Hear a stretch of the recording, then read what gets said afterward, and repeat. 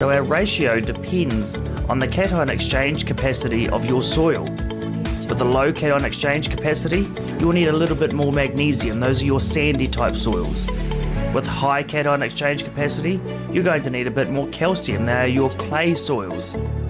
And typically speaking, we want to see our calcium to magnesium ratios around 7 to 1. That's around 68% calcium and around 10% magnesium. Yeah, and we just showed you a paper from the very person that started it. We showed you two different graphs, the calcium, magnesium on alfalfa yield. Not a damn thing happened. All the way from 2 all the way out to 15 or 16 in turfgrass soils.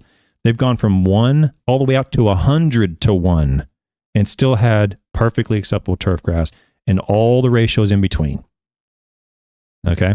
This has been done in turfgrass. And I go back and look at the playlist. You can see the episodes that I've gone over where I've shown that before in the literature. They've looked at that, and there's, as of yet, there's not any evidence to support any interest or any management practice that involves trying to balance out the calcium magnesium in turfgrass systems.